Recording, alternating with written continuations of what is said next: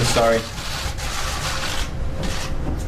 What happened in Cape Town has already been laid out by Cricket Australia. Tonight, I want to make clear that as captain of the Australian cricket team, I take full responsibility. I made a serious error of judgment, and I now understand the consequences. It was a failure of leadership, of my leadership.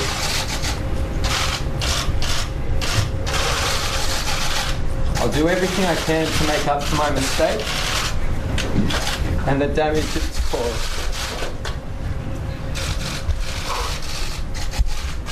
If any good can come of this,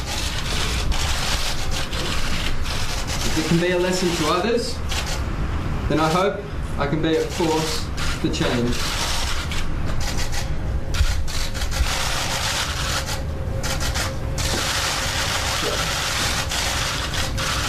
I know I'll regret this for the rest of my life. I'm absolutely gutted. I hope in time I can earn back respect and forgiveness.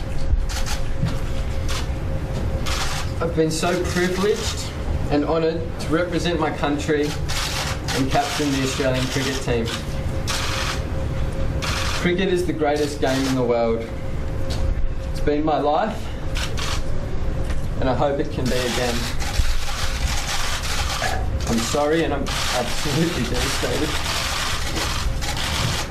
We'll take some questions here. Steve, you think you can give us a picture of what was going through your mind when you agreed to go through with this? Why'd you do it?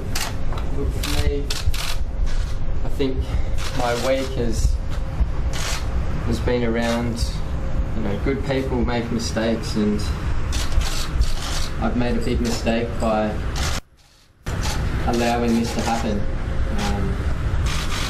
It was a huge error of judgment on my behalf, and I'm deeply sorry. Steve, James Sutherland said that this was an isolated incident. Can you say, hand on heart, that under your captaincy, no member of the Australian team, to your knowledge, has ever previously tampered with the ball before Cape Town?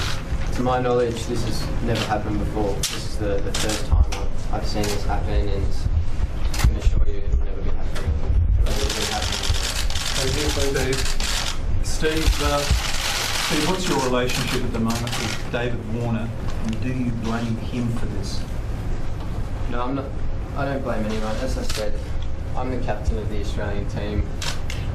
It's on my watch, and I take responsibility for the actions of what happened last Saturday in Cape Town. Steve, I'm going to take a different tact on this. My name's Intern Pete from the Kyle and Jackie O show here, mate. I want to let you know from the perspective from non-sports community and Australians, to see you upset tonight is very sad. We asked our listeners, as I said, we're not a sports show.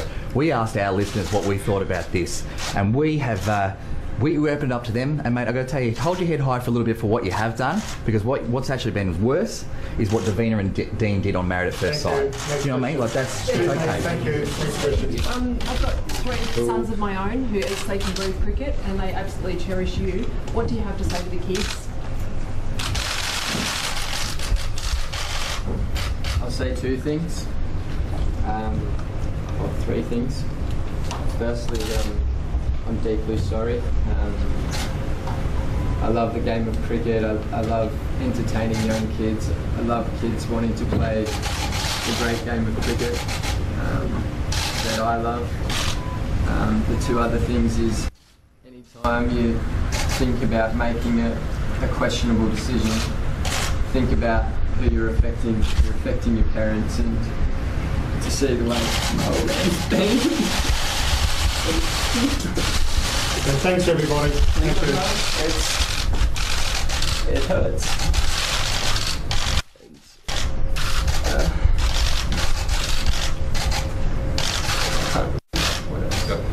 But it's, I just want to say I'm sorry for the pain that I've just brought to Australia and the fans and the public. It's devastating, and I'm truly sorry to go through this.